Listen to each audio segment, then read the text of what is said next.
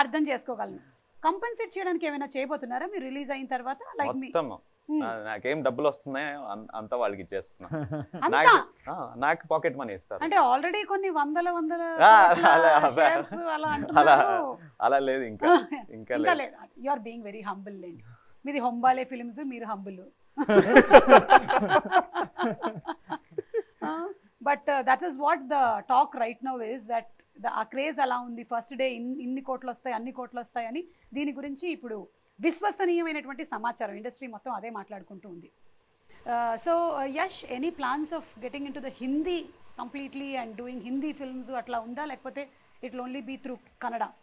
ఎందుకండి, సి మన ఆడియన్స్ మనకి ఇంత గౌరవం ఇచ్చారు, ప్రేమం ఇచ్చారు. So it's always about having more audience.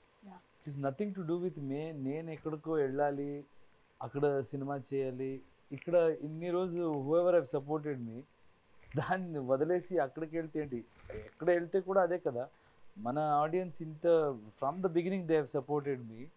It's just about having more audience, just about having more people to showcase your talent.